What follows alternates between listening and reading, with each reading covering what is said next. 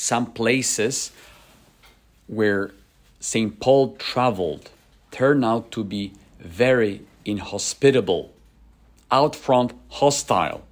In Lystra, there was such an uproar against him that the crowds stoned Paul and dragged him out of the city, supposing that he was dead. What an adversity that he is facing, an opposition. But when the disciples gathered around him, he got up and entered the city.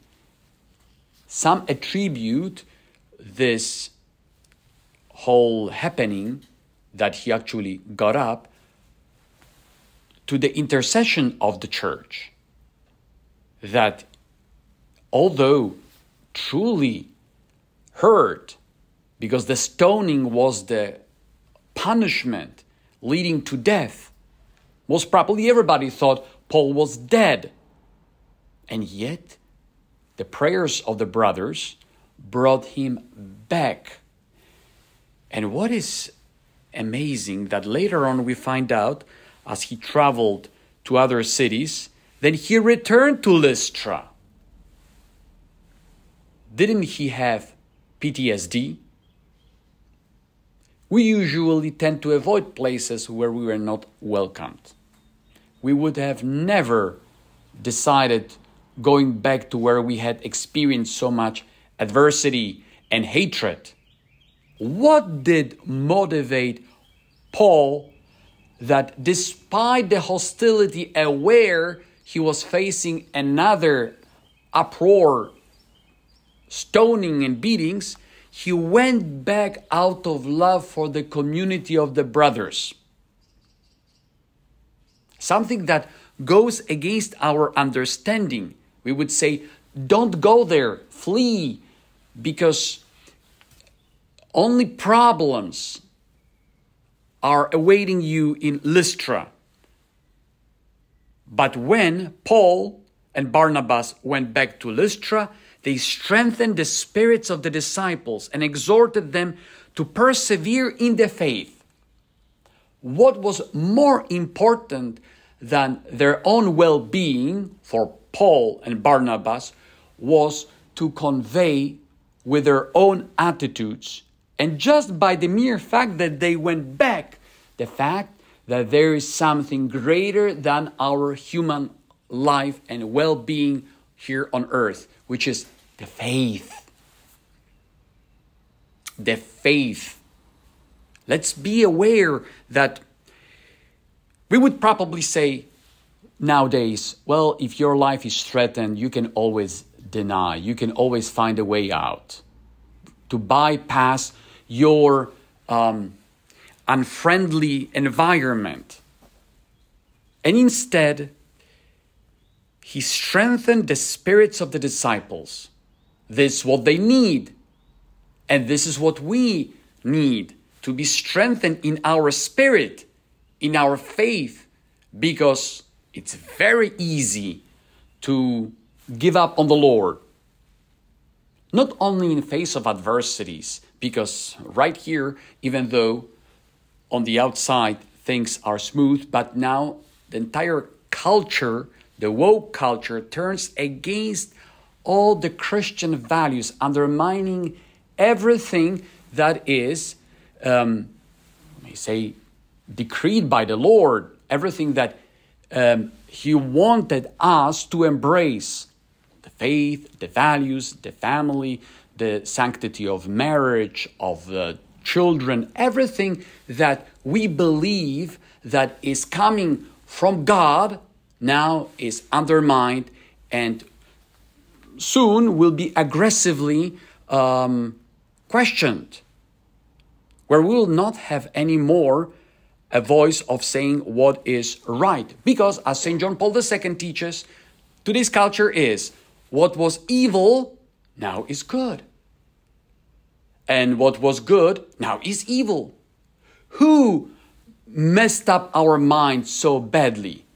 The evil one working through the culture. And as Jesus speaks clearly to some of the mystics, that unless we are working for the kingdom actively and very specifically, we are actually doing, on the other side, the work of the devil. There is no middle ground, believe me. Either we are with him or against him. By our actions, by our way of living, by what we are conveying. But what is of the utmost importance here is to persevere in the faith with everything that Paul and Barnabas had taught to the disciples in Lystra. What for to persevere? Because there is a different dimension in this life, the eternal dimension. If our faith were to be reduced to this horizontal dimension, here and now, just getting few problems fixed and making sure that we'll force God or whoever is up there, as many people think, to make our life here more comfortable and secure, then, as St. Paul himself teaches, our hope is pitiable. It's pointless. It's better to change the religion that will provide more incentives, as a number of people do. We know that this horizontal dimension here is meant to prepare us for the eternal life with God. Right at this stage, St. Paul says, it is necessary for us to undergo many hardships to enter the kingdom of God. Just on a mere thought of what he just said, we would probably check out. Why to go through the hardships? There are many reasons. For example, as Jesus himself says, that this world lays in the hands of the Prince of Darkness. To work for the kingdom, having Jesus working along with us, granting us his Spirit, pulling out people from the power of the darkness, it's a huge thing. Which means, as the exorcists teach, one of them, the famous Gabriele Amorth, the battle against the evil that is working in the lives of many people is a huge work. Very difficult and very problematic. At the same time, this battle is against our own demons, our own weaknesses and doubts and everything that is working inside of us. And all the influences that we are receiving from the outside. There are hardships.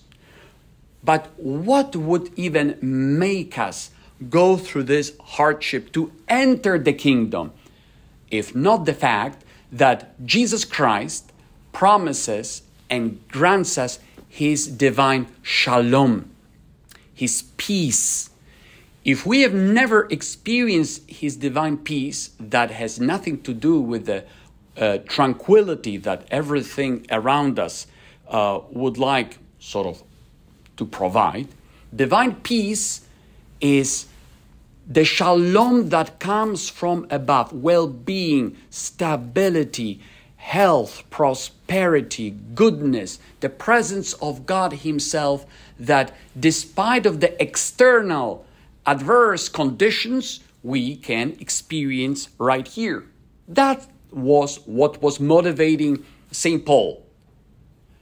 Already in him, this divine peace found its place.